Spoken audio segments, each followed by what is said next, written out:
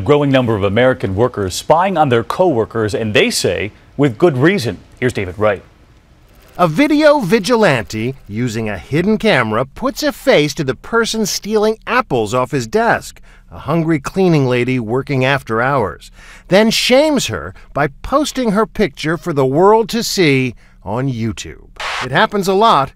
In Texas, police used a hidden camera to catch one of their own raiding the office fridge. The break room bandit suspended 30 days without pay. And then I saw a plastic bag on the bush. This man busted one of his neighbors tossing bags of dog poop into his yard. The neighbor had to pay a hefty fine and clean up all the dog litter. The Hollywood spy store caters to do-it-yourself spies. Business has gotten better. Once the recession hit, it actually rose up a bit because people started stealing. Yeah, the camera's right there.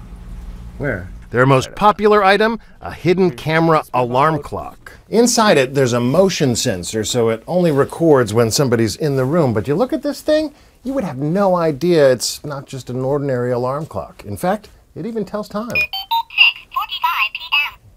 But be careful, most states require posted warnings of hidden cameras. It may not be legal to record others in public without their consent. The critical point to remember is that just because we have the technology to record those around us doesn't mean that it's always legal for us to do so. In the case of the stolen apple, the video vigilante's bosses ordered him to take down the video. David Wright, ABC News, Los Angeles.